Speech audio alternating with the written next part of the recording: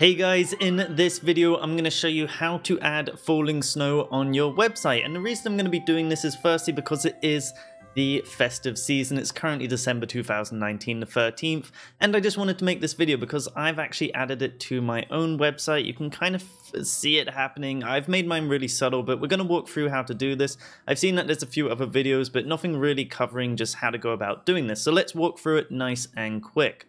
Firstly, I'm going to link you down to this code. I'll also probably just include the code in the description. But what you want to do is just come in here, select it all, copy, and we are basically ready to go.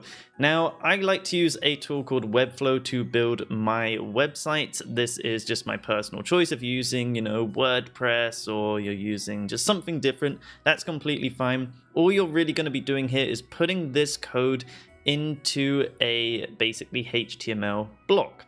So for example, inside of Webflow, what I've done is you can see here inside my navigator, I'll just make this a little bit bigger, but I've brought in a HTML embedded element. And to do this, if you are in Webflow, you just come up here to the top left, you scroll down to the bottom, and then there is this embedded option. So basically what we do is we just drag that in. I dragged mine to the very top of my page. If we just open up the navigator once again, as we can see here in the navigator, the HTML embedded has been put to the top. I'm just going to delete this one because I've already got this.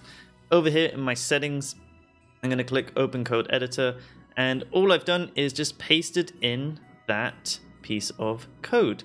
Now, I've made mine a little bit more subtle because originally this was a lot stronger. So for example, if I bring this up to 9 here, this is the shadow behind your snowflakes. This is what's going to make them stand out a little bit more. So I believe I set mine to 0.35. That just means it's 35% opacity on this 000, which is basically black in terms of this color code. And then you can also increase the amount of shadow, sort of the blur, you could say here, or the feathering, which I've currently got mine to 5 pixels. But just to show you what this looks like, if we brought it up to 9, you're going to see all the snow on this site should be a little bit more obvious to see now because we've brought the shadow up a lot more. I just wanted this to be a kind of subtle effect personally because otherwise it can be a little bit distracting. I just put it on my homepage. Makes it a little bit fun, a little bit festive, especially while I've been busy working away on this brand new challenge, which you're more than free to come across to aaronward.com and sign up for. But either way, 0.3 and 5 I found was perfect. They're the only things I changed. You can obviously play around, do your own thing. And just to show you what this looks like, it looks like this. It's super subtle. It's going to be hard to see, but you can see there's a snowflake over here and here. There's some happening over here, and obviously if we scroll down, it will make more sense once we go over those. But it's kind of nice, just adds a little bit of fun, a little bit of joy to the holiday season as we are, approaching Christmas Day. So yeah, go have fun with this. Obviously, having a online business is all about having fun. Otherwise, what's the point in doing it? So yeah, I'll link this down below for you. Once again, I use Webflow. I'll link to that as well if you want to go check it out. Otherwise, pretty much try and bring in a HTML embedded. You could always include it in the actual header section of your page as well.